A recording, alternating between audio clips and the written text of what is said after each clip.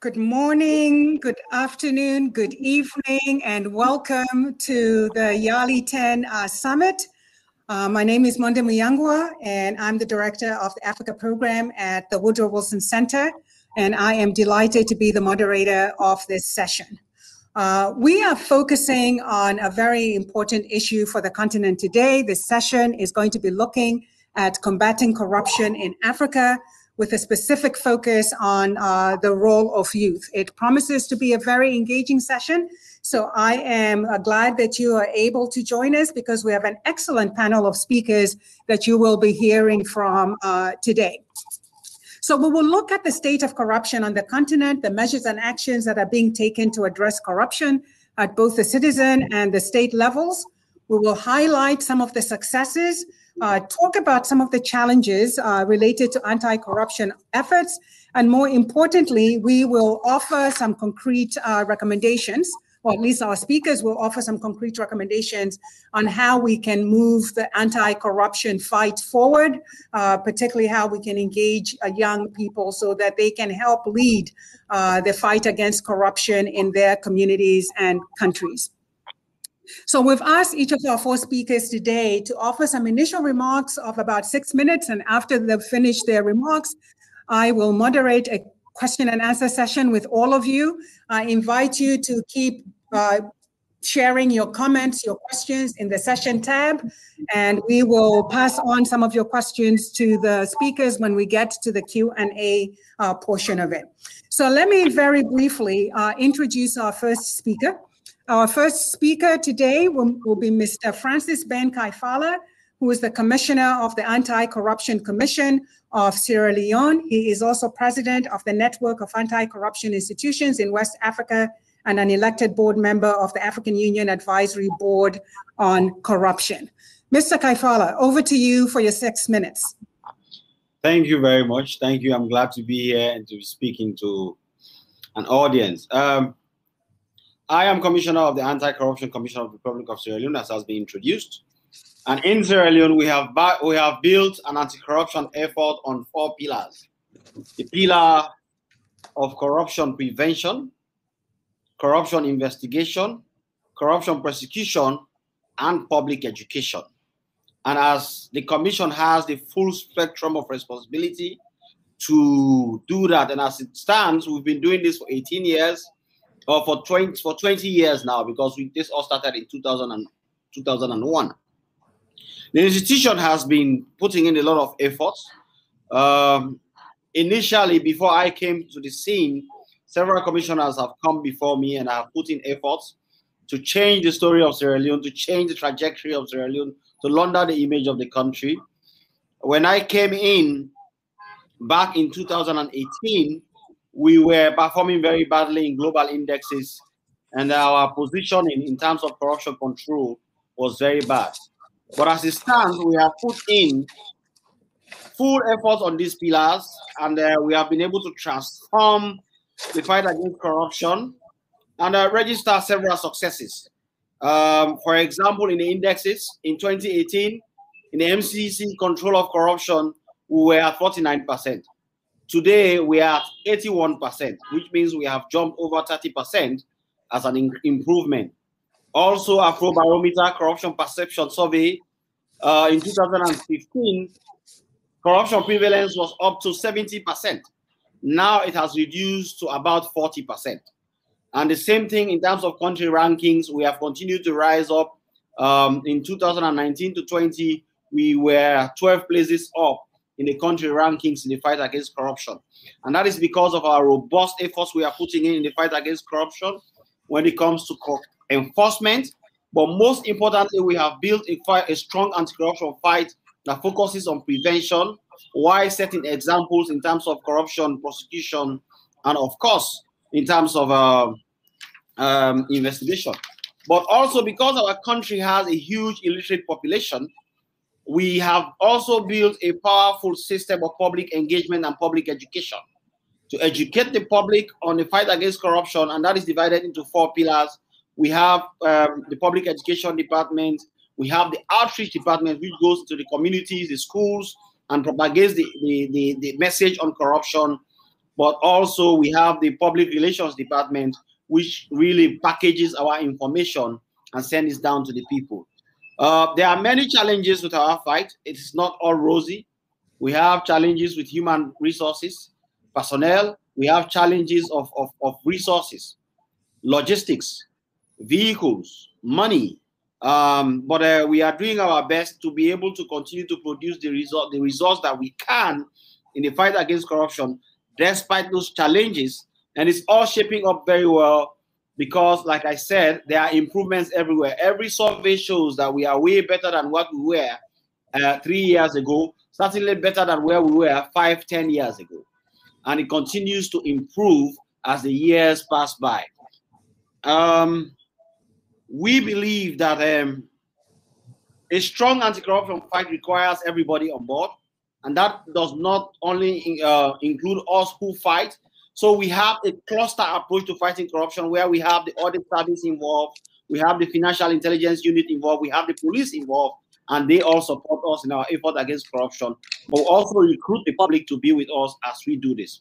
Most importantly, because myself, I just transitioned from being a young man to somebody to be slightly, but we have used young people in this fight a lot because they identify with me. They believe that as a young person leading this fight, it is their fight, and I am one of them.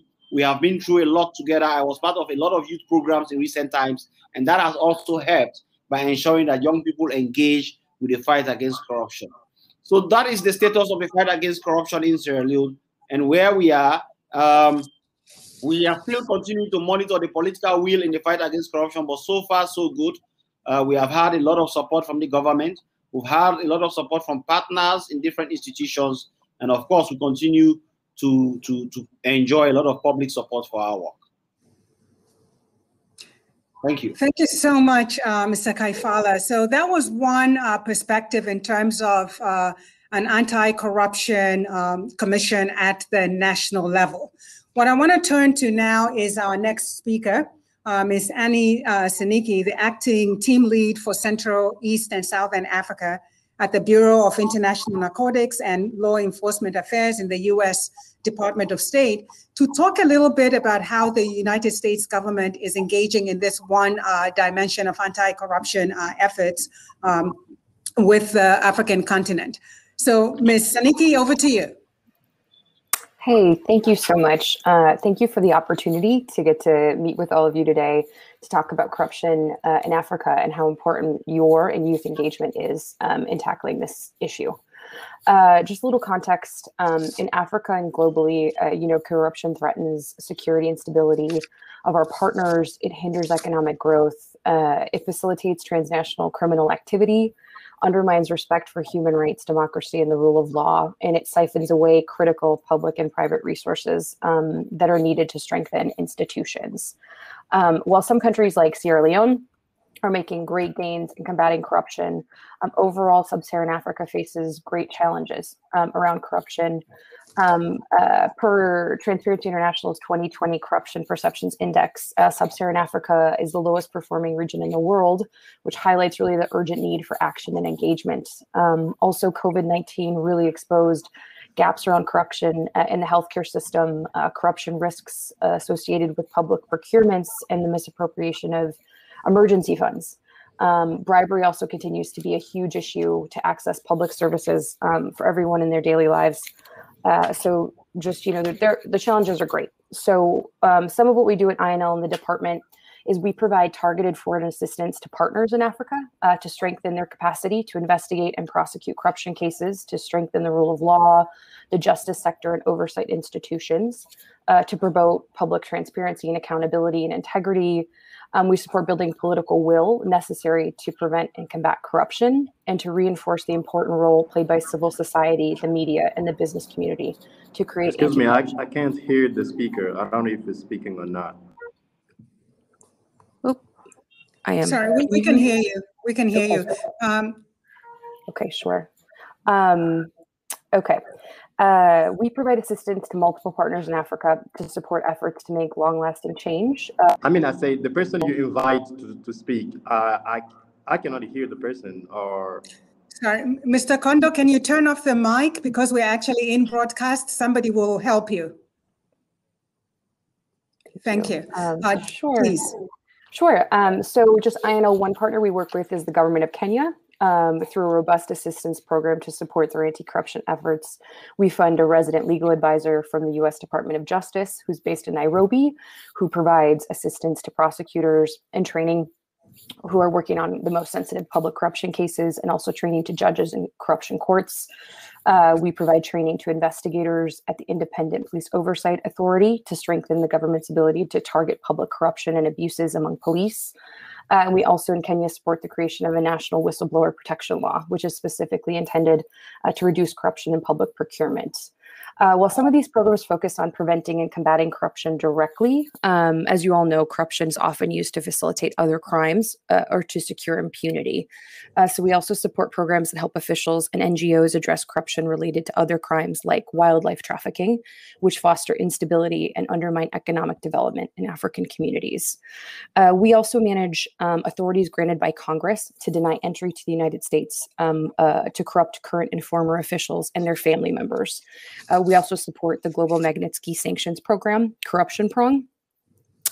Further, we promote internationally recognized standards and commitments to prevent and combat corruption, like legally binding treaties such as the UN Convention Against Corruption. Almost all countries in Africa are party to that, the UNCAC. And you can see how your country is doing on implementation. UNCAC has a peer review mechanism where countries review each other's progress, and these reviews are publicly available online. As you have heard from me and other speakers, these challenges are great. And one challenge in anti-corruption reform efforts that we encounter is working with partners that have the political will and the space to actually create real change and reform, like to take rhetoric and turn it into concrete steps. It's very difficult. It needs both the political will and also an enabling environment, a push from the public. Just many pieces are needed. So that's a big challenge. Another challenge is that substantive reform takes time and commitment. When you talk about shifting cultural and social norms from prevention to prosecution, the asset recovery process, these all just take consistent commitment and an understanding that the time is worth the outcomes to achieve real and lasting change. While these, can feel corruption's a multifaceted issue, it can be pervasive from your personal, community, societal, government level. It can feel overwhelming, but there are actions that we all can take to address this problem, and youth have a really critical role to play in that. First, you are here at this panel and you're engaged, which is very important. So thank you for being here. Also, look at ways you can engage in your communities through civil society organizations, youth groups. You could join one, you could start one. Transparency International website has some great resources. They have a youth engagement on anti-corruption toolkit.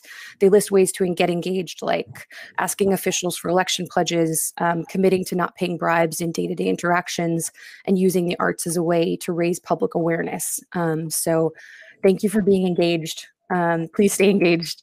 Thank you for including me in this conversation. I look forward to our question and answer session with my colleagues on this panel. And thank you all for working for change.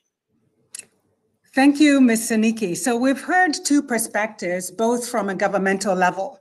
And I want to shift the discussion to hear from the private civil society end of the anti-corruption fight.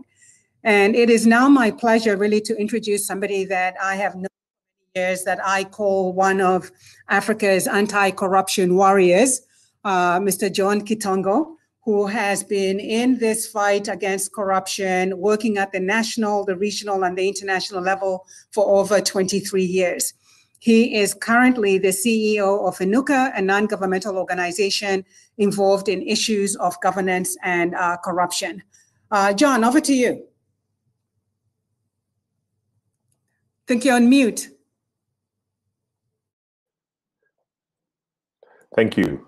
Thank you very much. And once again, it's a great pleasure to be joining YALI, especially this year. It's an auspicious year, 10th anniversary. And I'll get straight into it because I'm looking forward to the conversation. In the Q&A, a few years ago, I was asked to give advice to the government of South Sudan.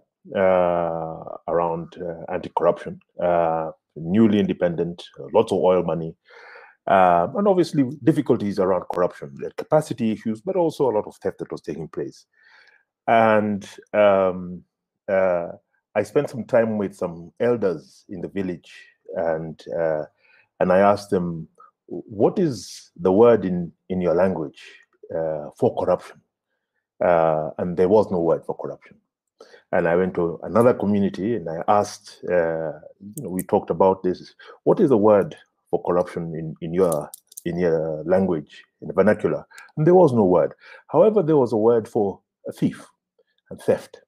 And once we discussed this issue, not as corruption, but as theft, all my interlocutors became very animated and went as far as to say, and the people of South Sudan love their cattle, they said, my daughter cannot be married by the son of cattle thieves.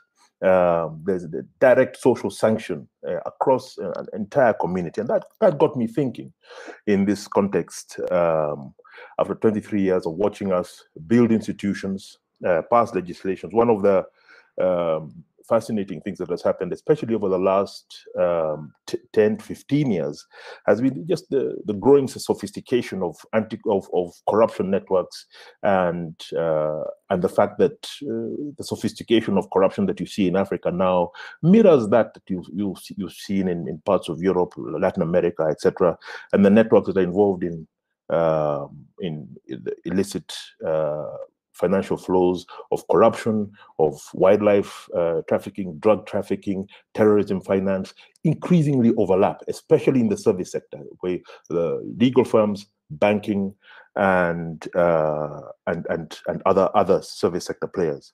And it's led us to a conclusion with a group of colleagues that we've been thinking about this, especially over the last 4 or 5 years, that we've almost reached the limit of technical fixes in terms of the fight against corruption. We've created institutions. We've passed legislations. We have excellent legislations in many of our countries, and many of them templates from developed countries. We have anti-corruption agencies led by people, my colleague Francis in Sierra Leone, all doing great work. But we all acknowledge that the bluntest instrument available in the fight against corruption is prosecution. Usually when you're prosecuting corruption, those you're prosecuting have got more money than the lawyers that Francis has in his office. So it's a slow and painful process. So how do you deal with it? Especially in Africa, where in a country like Kenya, 75% of the population is under 35. They are youth. They are impatient.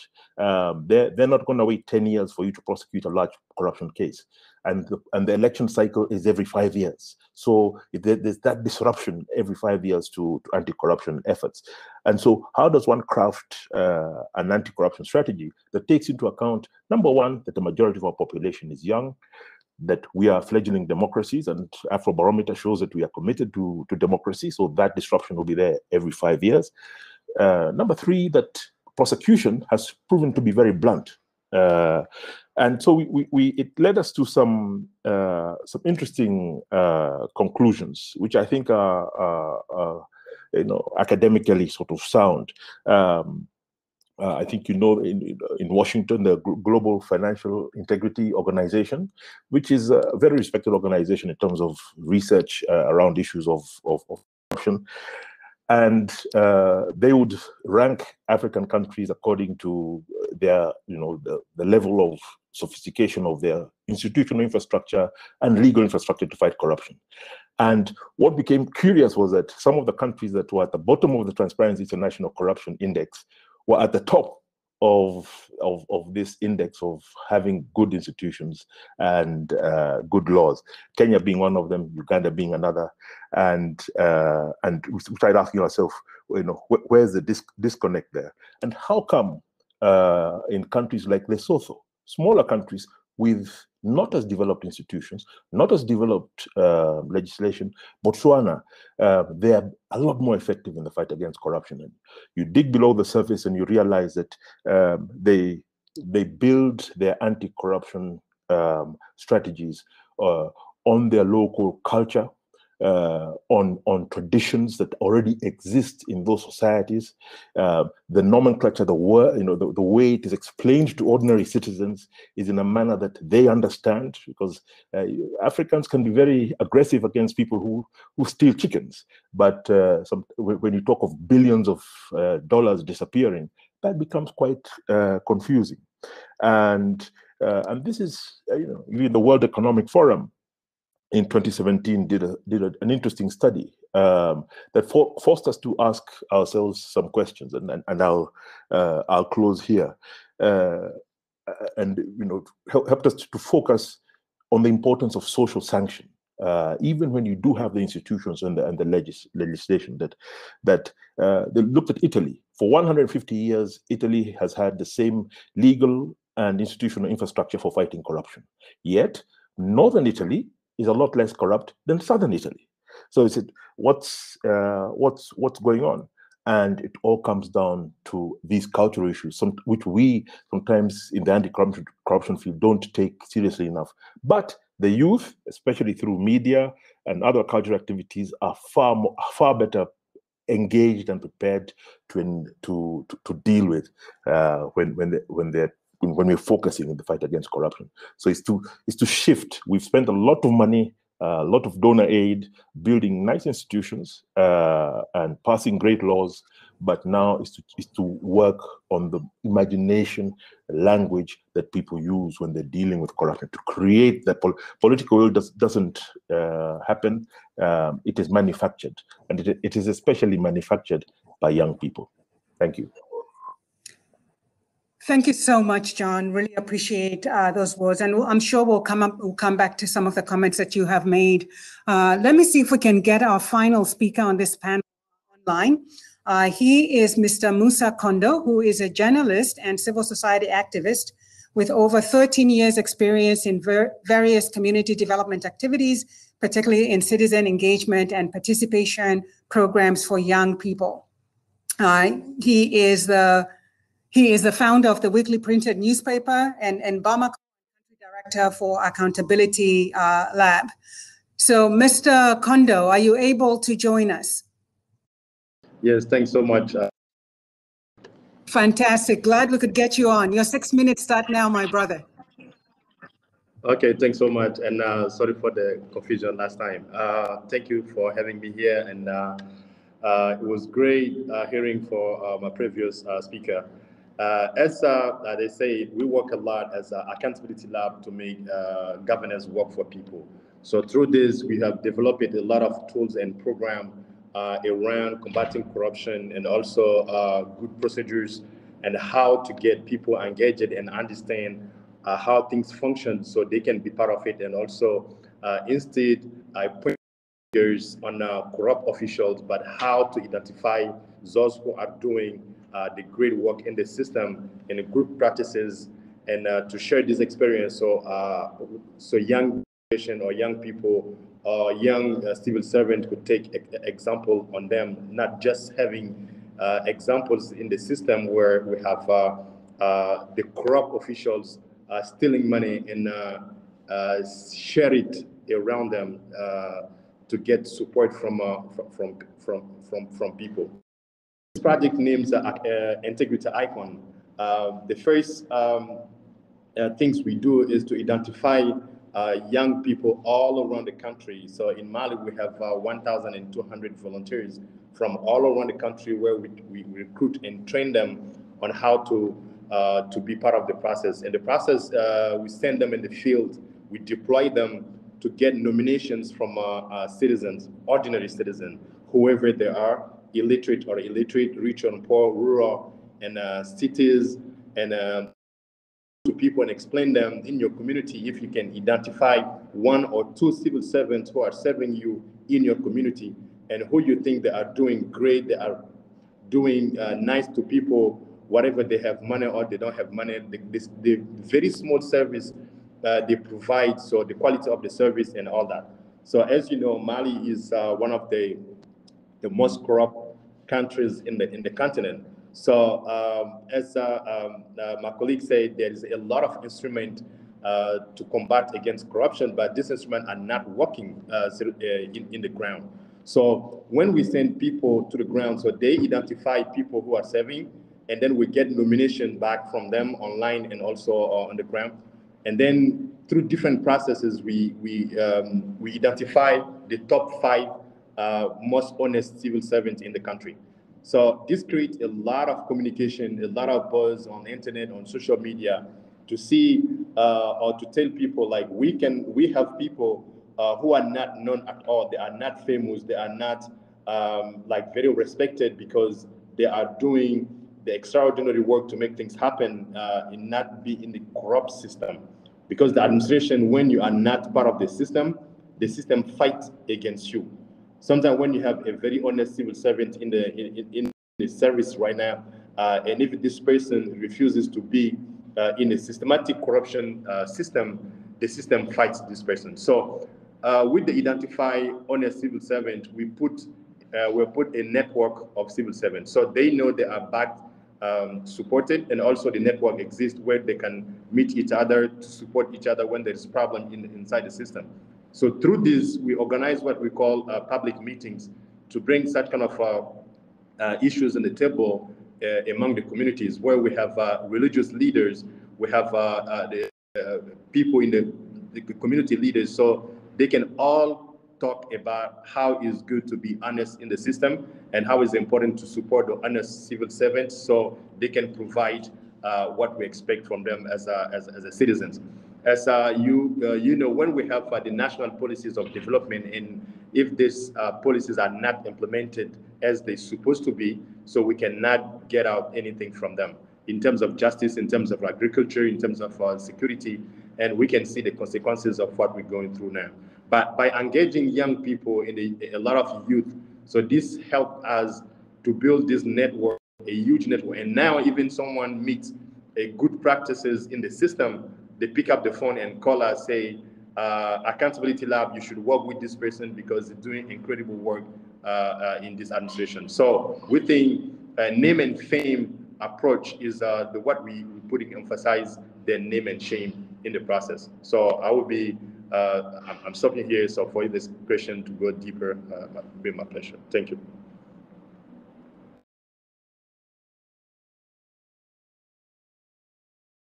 So 4 really fantastic presentations coming at the corruption issue from a variety of angles, but all reinforcing points made, and I think giving us a much broader understanding of the issues at hand and at stake. I will now open it up to Q&A. I do have a few of my questions myself, but I want to privilege the young people, especially across the continent, who are chiming in with questions. So one of the first questions that we got here is, why is Africa regarded as a corrupt continent? And I think this really speaks to the issue. And my brother who sent in this question, you can correct me if I'm wrong, that the way I'm reading this question, and I could be completely wrong, is really, why is Africa the face of corruption for so many when we talk about corruption? If that's not a fair question, let's go back to the original question of why is Africa regarded as a corrupt question? And so, a corrupt continent. Let me turn that over first to John, and then I will take a question. I'll turn it over to Ben as well. So John, why don't you go first, and then I'll turn it over to Ben.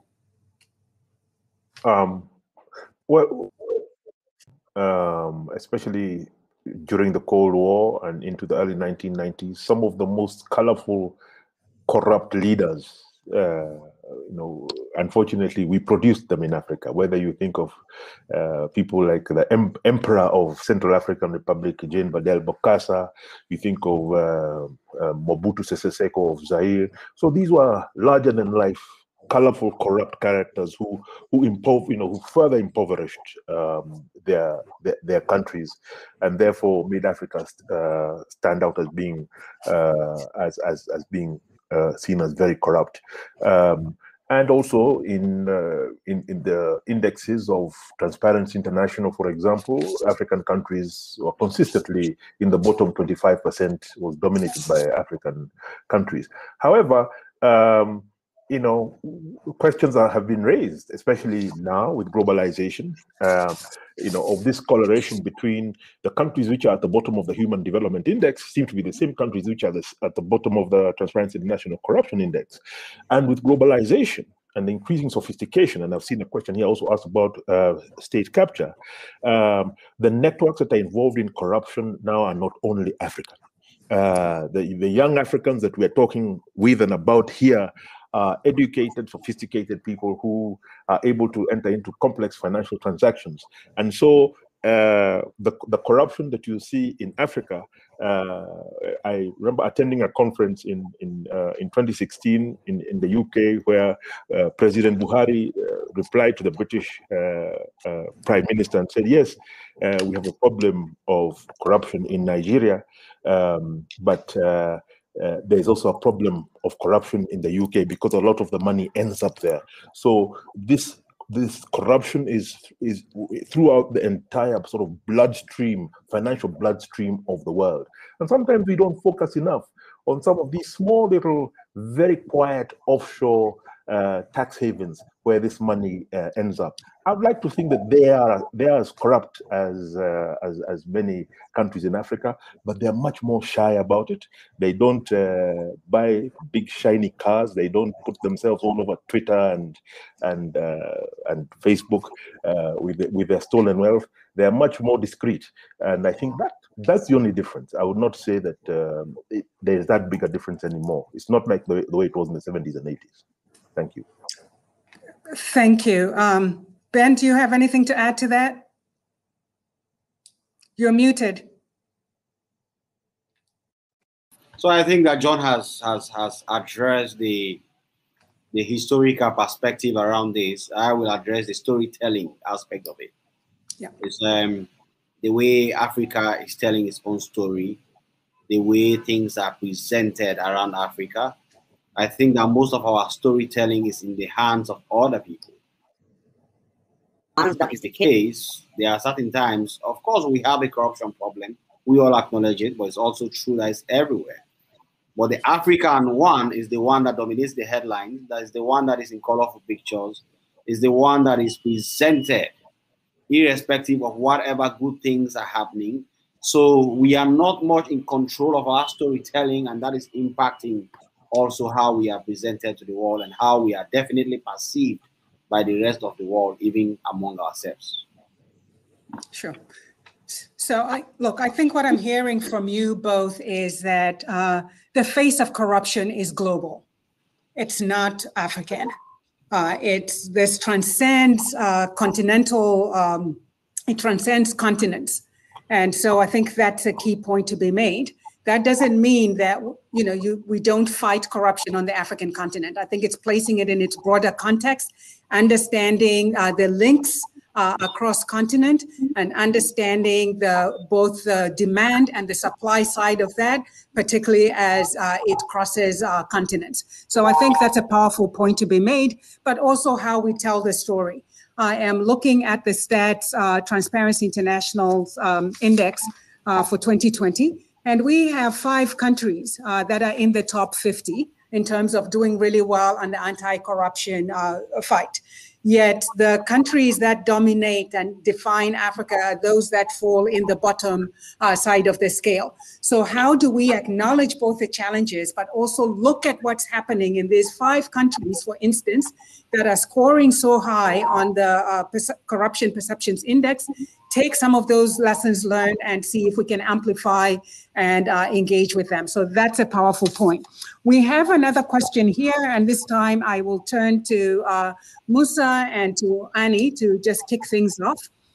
That Kaku, I think this is somebody from West Africa, has a question about the differentiation between petty corruption and grand corruption.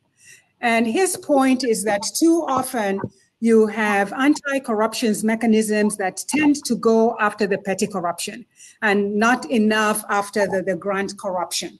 And I think that there are two layers to this question, really, that both of those things can embed corruption in a society that makes it really, really difficult to untangle.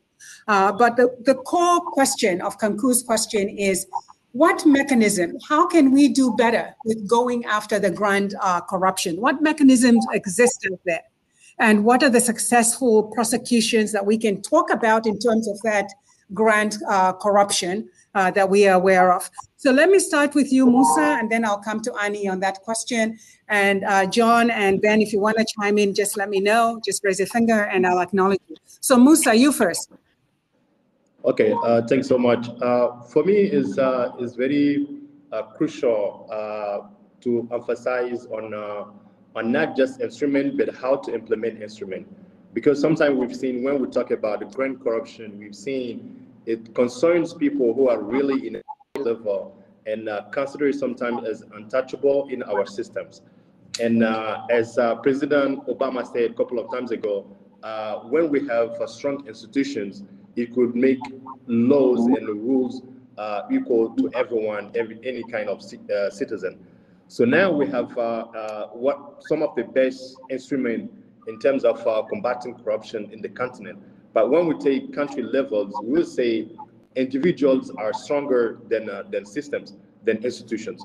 So when it concerns it's about an individual who is very powerful in the country, even is doing a lot of an open corruption where we see and we acknowledge and everything is in a place, but how to get to the person.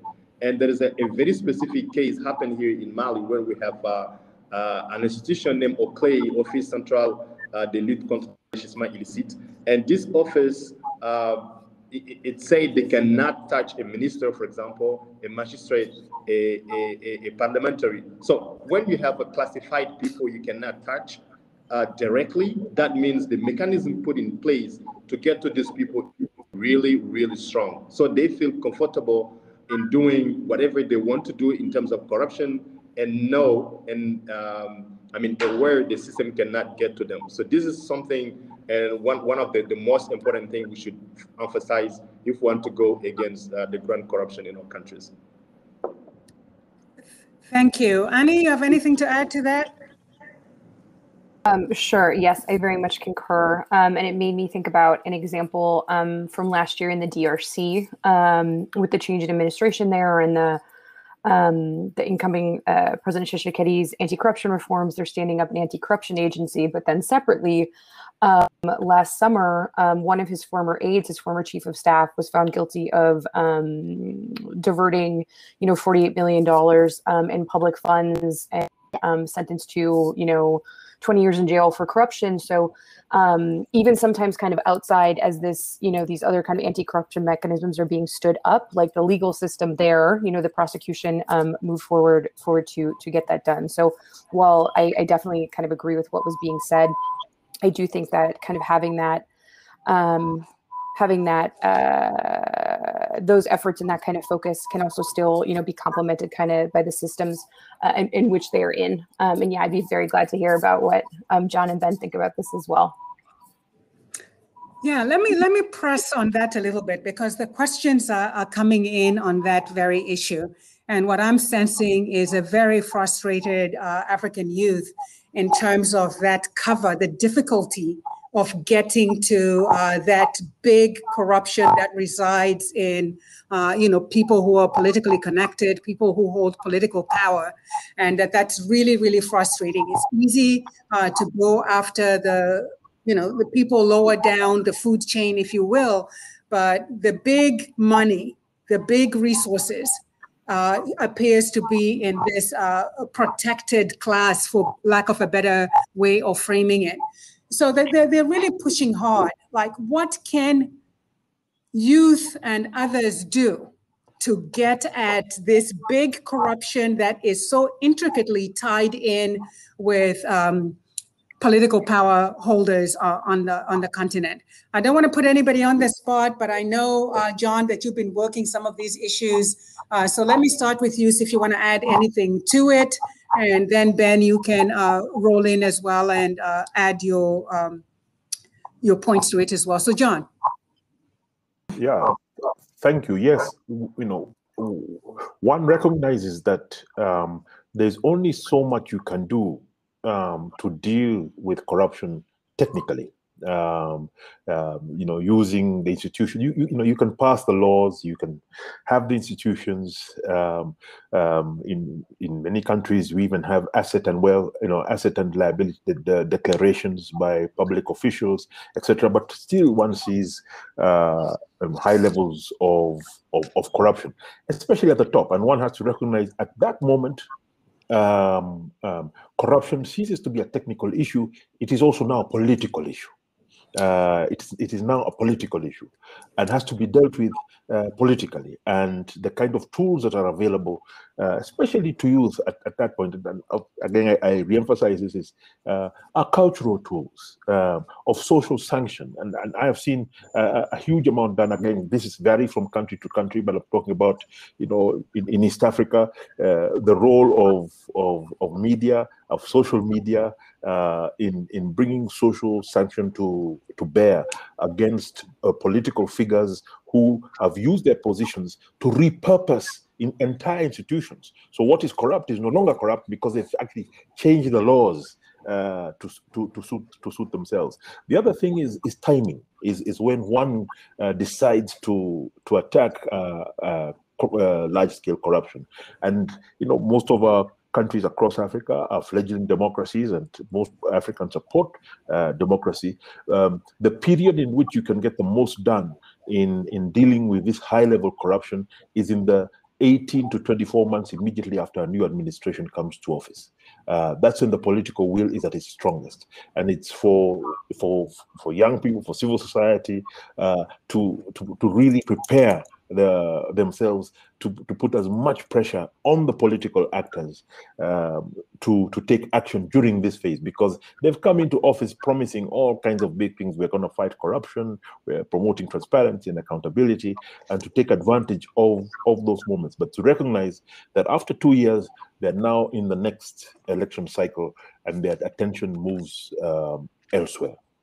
Thank you. Thank you. Ben, do you have anything to add to that? Yes, I think John has said it well in terms of the technical issue, but I will more come to the practical aspect of it. Petty corruption is everywhere. It's seen every day. People interact with it every day. The evidence is usually not hidden. The evidence is usually there. Somebody does something because they are not sophisticated people. Sometimes they are not even hiding anything. So the moment an anti-graft institution goes in, the evidence will be lying there looking at you. But then grand corruption is more complex. It can be more latent. And as John said earlier, even when you go to court, those involved are powerful. Even in countries where you have the resources or you have the political will to go after them, they have lawyers who can challenge things forensically. So the approach is this. You have petty corruption, which the evidence is falling in your hands every day. Easy to prosecute. You can see it everywhere. Even the people interact with it everywhere, and they are writing and tweeting on social media around it. But you have grand corruption, which sometimes take longer to investigate and more complex to prosecute. So that conundrum also faces institutions, anti-graft institutions, but it's easy for the public to think that, oh, they are taking 2 years to investigate this. It's grand corruption. They really don't want to do anything about it. But it's usually not also true. And because grand corruption is not as prevalent as petty corruption, you don't see it every day. How many ministers are there in government? Let's say there are 20 of them. Okay. Most times when they say you have to prosecute grand corruption, they are looking at those at the top. But there are a few of them. And of course, among them, maybe 1 or 2 or 3 years may fall short in a period of time.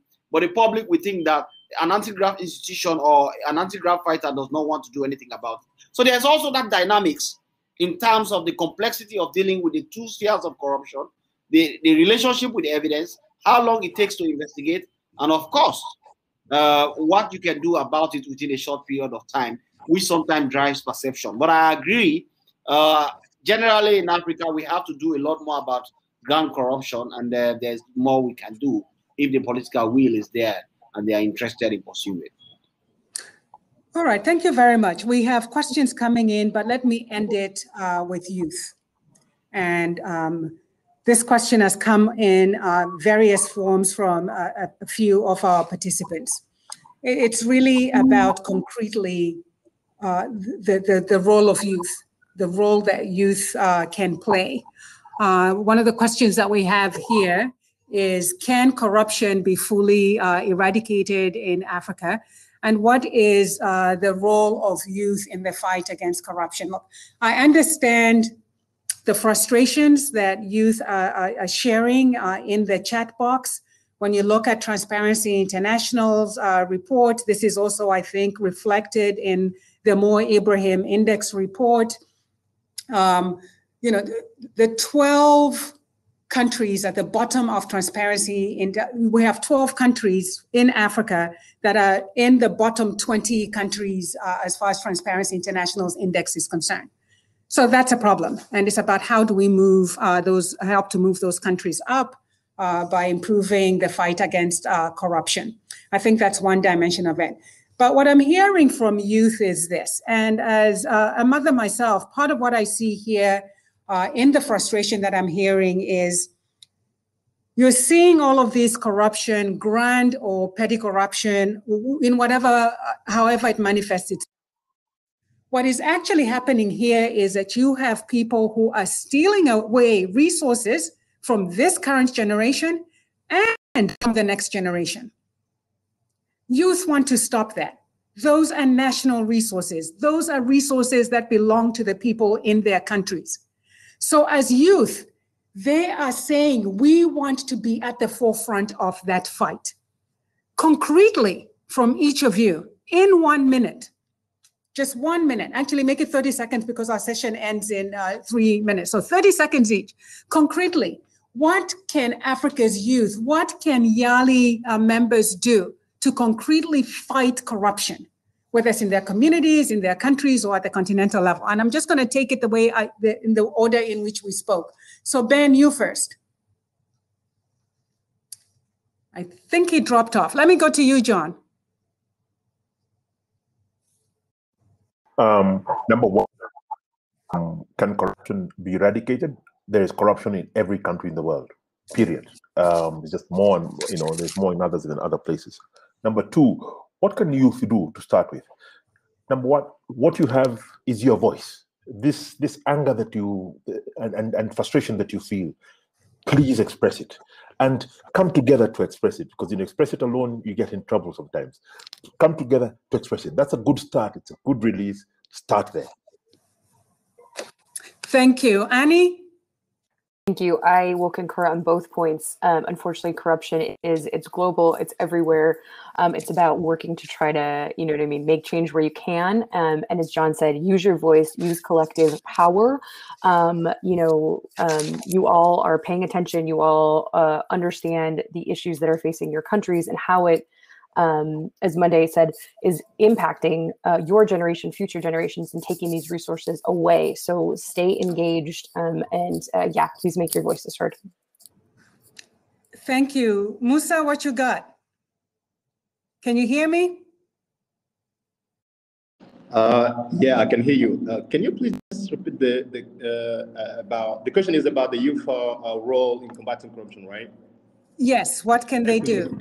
Yeah. I think this is a really important question, actually, because for me, whatever instrument we have to combat corruption right now, I'm sure it cannot change completely the situation we have. So investing in the next generation by showing them the role models and saying things could really function without corruption and without being the system is something really important. So we have a program. I think this is really helpful as we emphasize on a civil servant training on how to be honest, how to be accountable, and also how to work with integrity. So that's why we engage a lot of young people to say they can achieve whatever they want to achieve, be respected in the context, be understood, and also be engaged without being a systematical corruption in our countries, in our administrations. So by responsibilizing them would help them to understand, like, we have other things in the hand which is different of being the system. Because the case in Mali, as you say, in a transparency list, what we see is you are in the system, you are automatically part of something. It's kind of elitist, and also it's kind of a network where you do things together, where you still together, and where you protect each other in the same system. So when we show other examples to young people to say they can be whatever they want to be without being in this system is something important, and they can handle in the future. Fantastic. Ben, what is your word of advice in terms of concretely how can young African youth and YALI in particular contribute to this fight against corruption? You're muted. I think all young people should understand that everything being equal, if the continent is better, they will live longer to enjoy it. Everything being equal, because they are younger. So they have to make themselves into ambassadors of the fight against corruption. And they can set up movements. Youth represent dynamism. It represents innovation. They are also very good with technology. So they can organize themselves to movements, community-based organization, create blogs to promote anti-corruption. They can also serve as whistleblowers to expose incidents of corruption taking place in their communities, offices, and generally in the countries. I think if young people understand that they should own the fight against corruption and really continue to support those who are fighting it, but they themselves getting involved by organizing, when they see something, they say something, I'm sure we can be able to create the continent that we all want.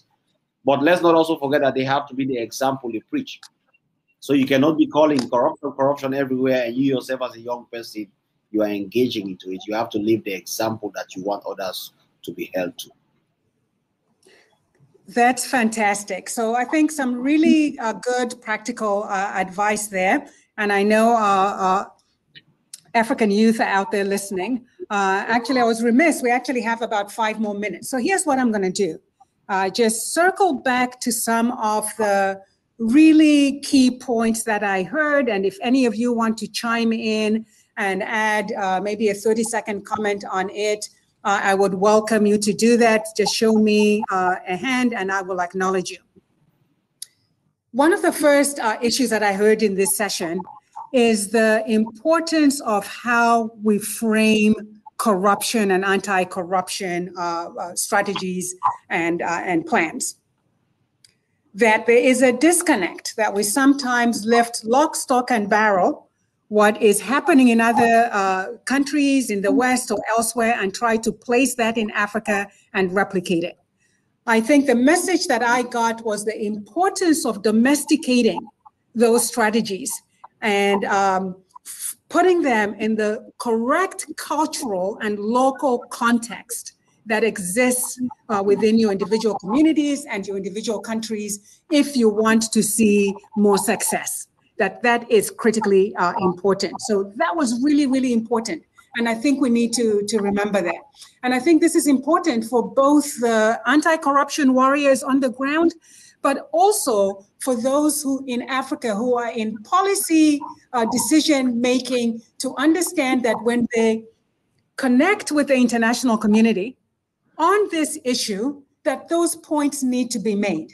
Because sometimes those in the international community that are helping to fund this fight will not recognize it unless it looks like something they have seen before, right? So the importance of really putting this in its proper cultural context is key. A second point that I have heard is we need to look at our toolbox for fighting corruption. That corruption is dynamic. It morphs, it changes, and every time you think you have a toolbox that has the things that you need in it to fight corruption, it has found another way of evading whatever you had in your toolbox. So remembering that that is dynamic and ensuring that you're constantly keeping pace with those changes and reflecting on what's in your toolbox at both the government level, the civil society level, the media levels, to ensure that you can keep up the fight and have the results that you're looking for.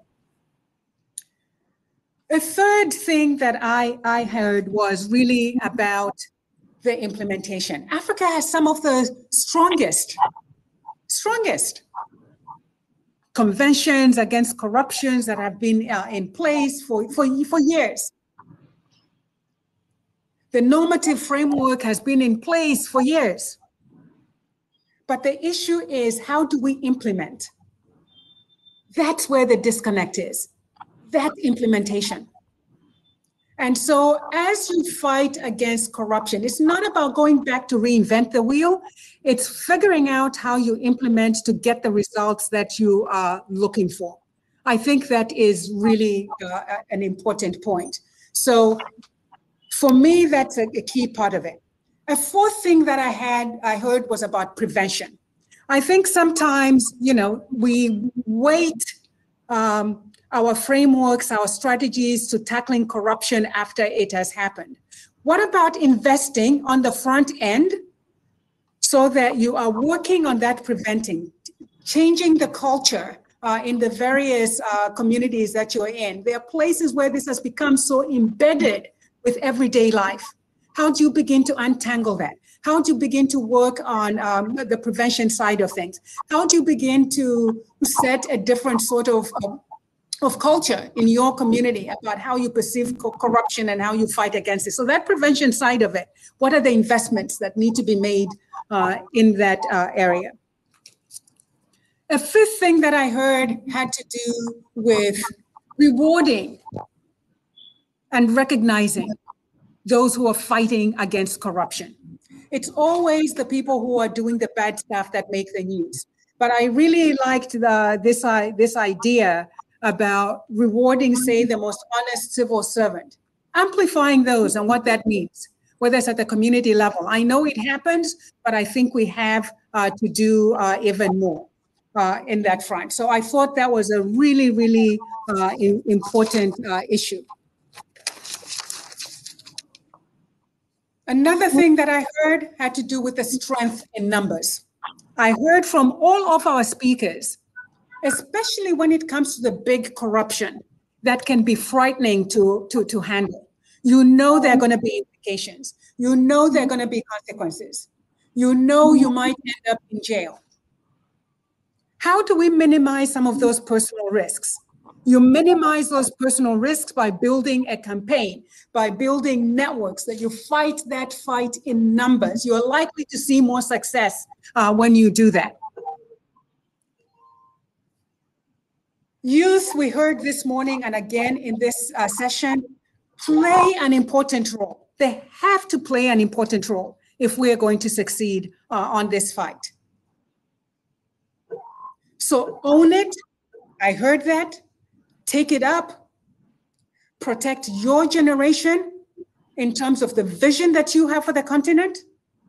Protect the next generation. We're all going to be grandpas here, maybe with the grandmamas, maybe with the exception of Ben. The rest of us, this fight is now in your hands. John has been in the trenches for 23 years. Musa has been fighting for 13 years. We want to pass that baton on to the next generation. You have this fight. It matters if you're going to realize the Africa that you want to see. It means resistance to some of the things that you see some of the leaders trying to embed into our social fabrics in the various African countries. It means Africa belongs to you. Don't let anybody else define it for you.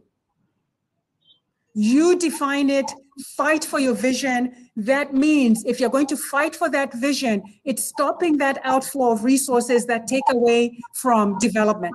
It's taking the outflow of resources that steal educational opportunities for the young African child in the village, in the shanty compound across the continent. It's stopping those resources from flowing out that prevent public service from working as effectively as it should in terms of responding to citizen needs. It's taking away, those opportunities the opportunities where they're stealing monies that prevent Africa's voice and storytelling from being heard internationally in the way that it ought to be heard. So Africa is yours. Go fight this fight. And thank you so much to all of our 4 speakers today. Join me in thanking them for just absolutely wonderful presentations, and we'll see you at the next session. So thank you, John. Thank you, Musa. Thank you, Annie. And thank you, Ben. Fantastic session. And I thank you all. And thank you to all of you, the young people across the continent who have tuned in this afternoon. Bye-bye, and see you at the next session. Bye-bye. All right.